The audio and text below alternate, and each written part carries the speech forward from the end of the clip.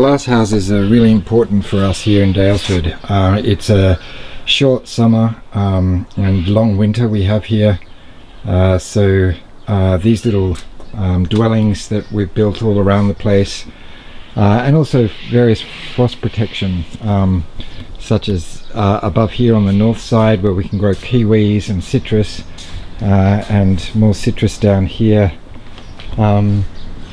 Yeah, just citrus will grow well in Daylesford, like these lovely Maya lemons, but there is a little bit of frost protection above, and so this dwarf lemon has just struggled for the first 2 or 3 years, and then it's about 5 or 6 years old now and it's really starting to pump.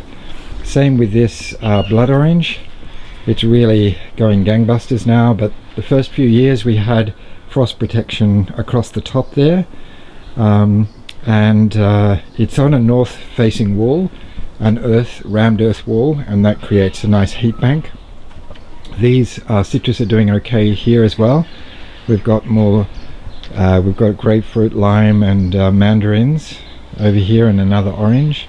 Again, there's frost protection above them, so they're not fully enclosed, these ones, but they are getting enough frost protection. I've just finished this little cloche. The galvanized frame I got from the tip. A local glass guy cut some glass panels for us, and the wood came from a friend's mill.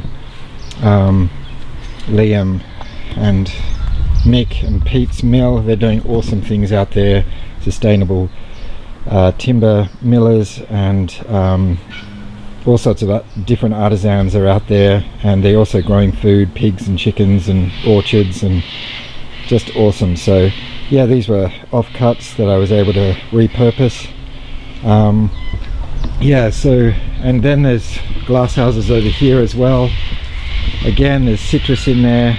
We really want to build our citrus. This is another blood orange that just went in last year. It's doing really well. It's like a little TARDIS or a outdoor dunny. This one doesn't have a roof on it, so it gets rain, but it's enough of a protection with all the glass in there, and it really heats up beautifully. Yeah, creates a nice little microclimate.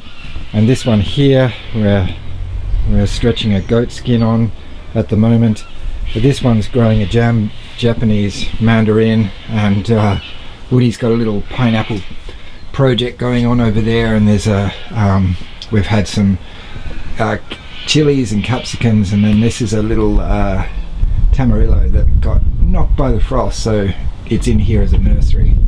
Yeah, so basically glass houses, greenhouses, we build them out of whatever we can, old window frames,